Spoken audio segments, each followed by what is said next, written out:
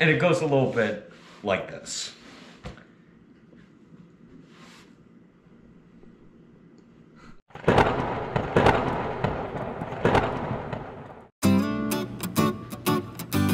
Welcome back to Calf Drama, folks.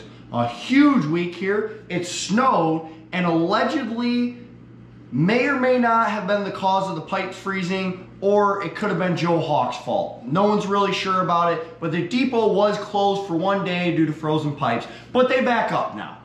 Secondly, 2 omelets this week. Notably, only 1 omelet by Olga, though. Lynn was slinging on Friday. Very good omelet, I can say, though. That's all I got for you this week. Go Lions, go Thunder.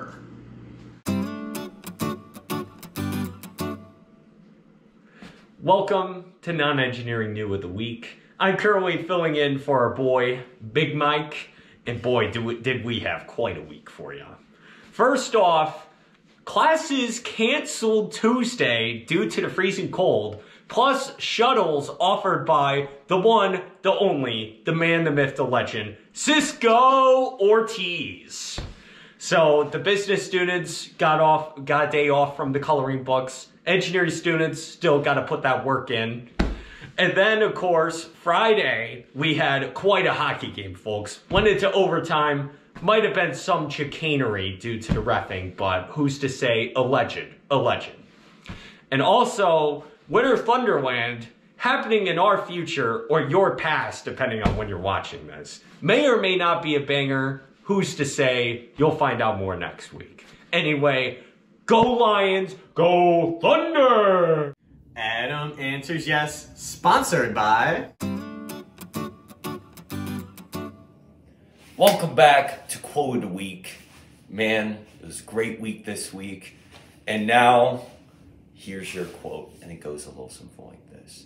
They weren't just balls, there were weights too. Well, that's a quote of the week for you. Take care, stay on the grind, go Lions, and go Thunder! Yes.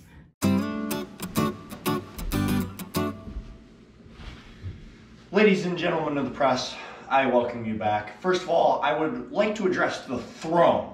The absolute monstrous ice sculpture sitting outside. It's a beautiful sight, and Chan can attest, it is extremely comfortable. Secondly, I'd like to address that I forgot what I'd like to address. I'll open it up to questions now. Brett Smalls here from Toledo Blade. Quick question for you. So there's been a hot topic issue on campus about a certain holiday that's about to come up. So I want to present this to you, oh great Travis. Is Valentine's Day a scam? Yes, next question.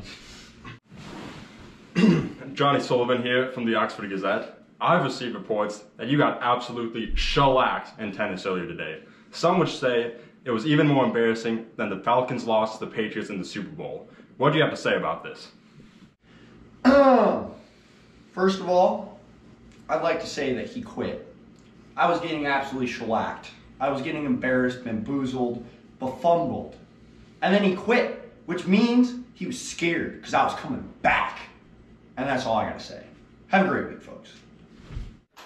I'm Caleb Cruz. I'm Michael Cruz. And we approve this message. Take it easy. Take it easy.